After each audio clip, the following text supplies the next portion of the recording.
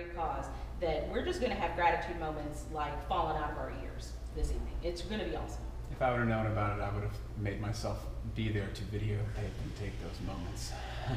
Well, you know, we may videotape some of them. Well, so, hey, you know can what, initiate, say, what are you grateful for? That'd be awesome. Exactly. Well, let me tell you what I'm grateful for. Yes, please. I am actually going to piggyback off of your story because it's quite similar to mine.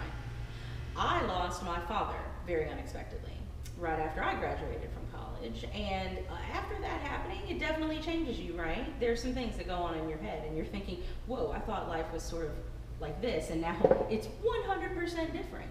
So when a life-changing moment like that happens and you lose something so foundational like a parent, I feel it is almost like a veil that is lifted off of your eyes, and you are just opened up to a whole nother world where you do feel, I think, a need to initiate this immediate gratefulness to the people in your life because you don't know if you will see them tomorrow.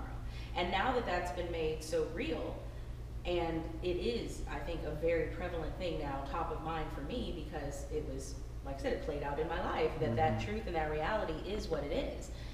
You don't know how much time you have left. You never do. So I want to say that I'm grateful for my mom because she is the one parent that I have left. And we actually battled cancer last year with my mom. And in dealing with that and dealing with the thought of maybe that being the time where I'm going to lose my second parent really made me have to be that much more grateful. So I'm so happy that I have this time with her that I literally get up every day thinking, how am I going to make my mom proud? It's my only goal in life. Like, of course, I have to do other things like pay a mortgage. Right, in between the goals. You know, right. But they're all just things that are trying to get me back to, am I doing something to make my mom proud? Because if I'm not, then I'm doing something wrong. So I 100% understand your story and why you would feel this, I guess, like immediate need to try to do something, because I literally relate to that perfectly. So tell me what is now, because I know you have a million, I'm sure, gratitude moments, but let's have one right here, right now on the spot. I want you to tell me right now what your gratitude moment is immediately here in the ARTxFM studios. I am grateful to have been with the met the Derby City Sisters, and then Sister Valvita talking that I needed to meet you. So in this moment, I am very grateful for those connections and the fact that it led me to be able to sit here and meet you, and the fact that you just shared that beautiful story with me in that moment for your mom really has made my day. So I'm grateful for your gratitude moment, sincerely. I love the Derby City Sisters, and I'll just give you this one for free. This one's extra. Okay. But Ryan Phillips is a very dear friend of mine, and he happens to work at my salon, which I don't know how you are with your hair. I understand you're a guy, I'm a chick, but I have very cantankerous hair. So it has to be treated with care. So I am ride or die with my salon. Okay, like there's no leaving them. I will follow these people to the ends of the earth because they have to keep me looking like this. So Ryan and the team over there, their one big gratitude moment is what Focus Salon is. And it is not just the hair or the makeup or the different things that they do at the salon, it's who they are as people. Right. And it's a totally different feeling that I've had than any other place, which is why I say I am ride or die Focus Salon till the end, now that I've found them.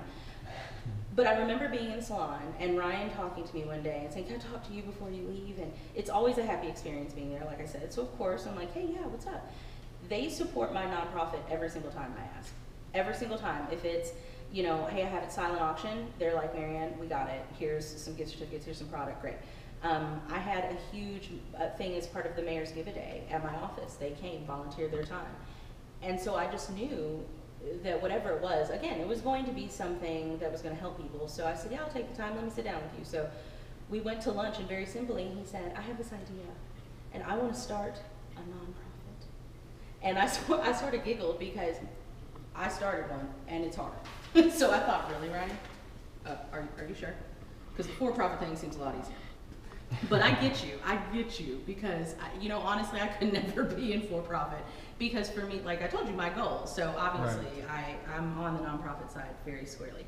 and he told me about this group called the Sisters of Perpetual Indulgence. Funny enough, I had already just heard about them from another friend of mine who's an LGBT conservationist in San Francisco. So it seemed kind of fate that I had just heard about this group of crazy awesome nuns that run around and spread joy and break down barriers and stereotypes. I was like, this is phenomenal. And then now here's Ryan saying, yeah, and I really like them and I kind of want to do that. Do you think I can do that? I was like, Ryan, if anyone can do that, you absolutely can do that. And I want to make sure that you do that. And so from that moment, over my chicken tenders at lunch, this idea of him explaining to me what his goals were was such an awesome moment.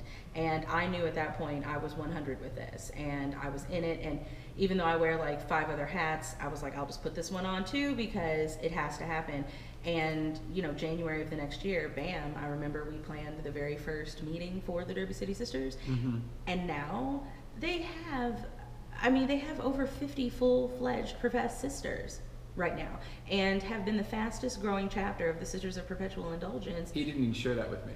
I mean, it's ridiculous because I really do feel like it's the right time.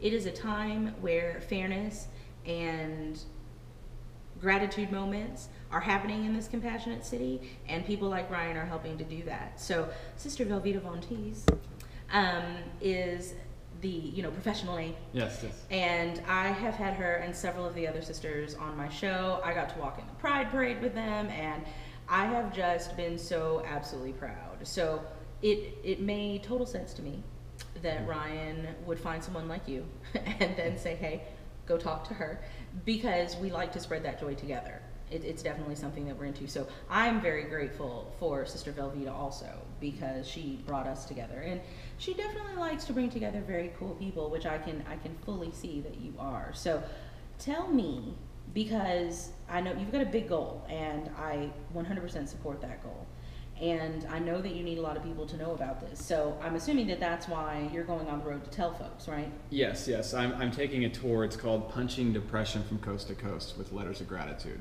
So I'm, like I said, I'm leaving here and well, that's we're very starting. aggressive. Yes, we. I am punching depression. I am punching it. Yes, I'm punching depression, sadness, and punching hate, broken relationships, envy, all these things, chronic disease.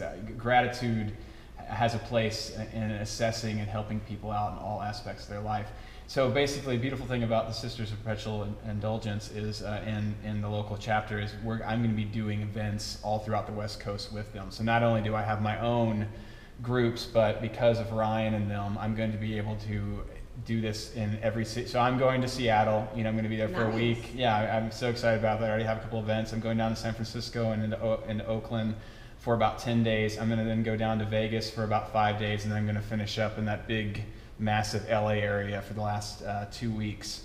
And I'm planning on doing about 14 events. But what I'd love people to go to lettersofgratitude.org. Okay, so that's the website that you created. Yeah, it's .org. Yeah, and there are letters and videos, and the crowdfunding campaign is running right now for what I'm doing. So if you want to be part of this documentary, or if you'd like to come to some of these events, or if you'd like to even, possibly even host an event in one of these cities, depending on what's going on, we can do that. I have listeners in those cities.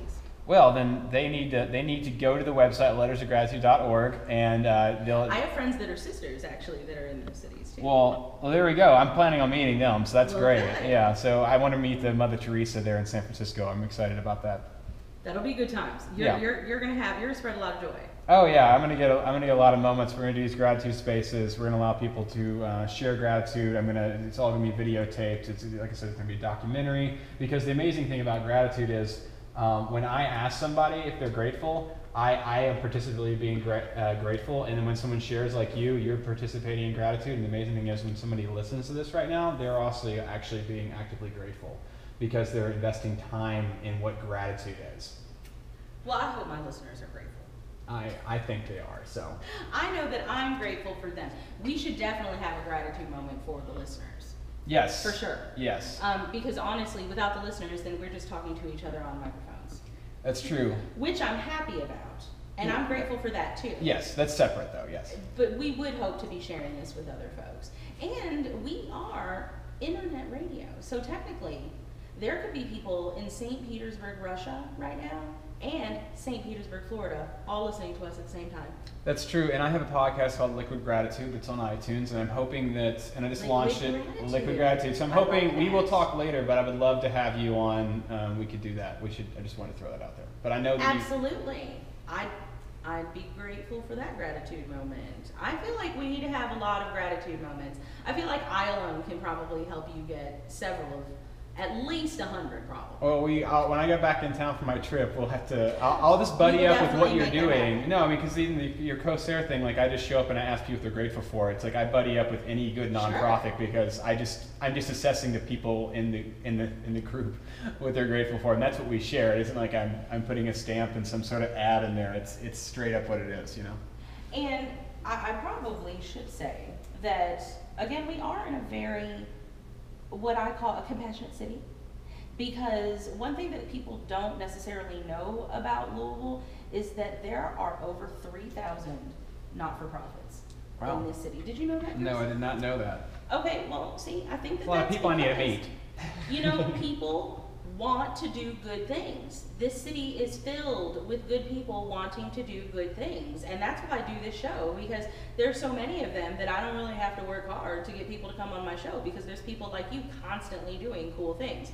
So maybe I just told everyone my secret. I'm not trying to cheat, Dad. Don't look at me like that. No, but honestly, I really don't have to work to come up with content for Florida Arts. I am so grateful for that. And that's why I am staying a Louisvillian, tried and true, because I don't know that there's any other place where people do this, that people act like this, and they want to see their city be a better place. They're taking every day as a chance to make it a little bit better. And you obviously are doing that. You are obviously doing that. So I am super grateful for you. Oh, thank you, Marianne. And I appreciate you, what you're doing, all the organizations, what you're doing, and on my end, what I'm doing, I find that talking about gratitude with people is the easiest, lightest pitch you can ever toss anybody. Yeah, so well, and that's what I'm saying, it's easy. Yeah, it's easy. You know, there are some folks that I've met along the way that have just, you know, not been grateful at the moment, but I even say, you know what, that doesn't mean they're not totally grateful. They're probably grateful, they just didn't want to be grateful in front of me. Right. Which is fine. So I think in that respect, I'm gonna leave you with this is my little tip. Okay. Because I had a thought. For those people out there that maybe don't want, you know, to be so public with their gratitude moment, it's okay. That's maybe you just write it down and you put it in an envelope for yourself. That's true. Or you go like Real World or like Big Brother Diary style. Well, we have an anonymous setting too, so they can still actually post and not just to go through the action. When the site's actually running, there'll be a journal section. Actually, no, what it'll be is a me section where you can write in your gratitude, set it on the me, and then it's just on your wall. It's just you, so that people can still because I think what people are like no, I can't. What is this? I'm like no, we'll do anonymous. I'm like no, they don't even want to do anonymous. Well, that's fine. I just want them to go through the actions, like you're saying. I want people to be actively grateful, which could be as simple as writing down what you're grateful for in the morning. It takes a second to do. It's so easy. It'll change your life. So now I know that when we started here this morning, we said that you were going to be the main spokesman because Chris, this is your gig, and I'm very proud of that. But I started off by saying, I don't know, I feel like your dad kind of gets the credit overall because he made you. So if it weren't for him having made you with your mom, then you wouldn't really have this moment anyway. Right? Oh, I'm very grateful for my father. So you wanted me to go into that a little more? I mean, I know Dad's holding the camera and he's doing double duty, but I'd like to see if you take the camera for a second, and I want Dad to get on the mic real quick because give him a minute, sure. I want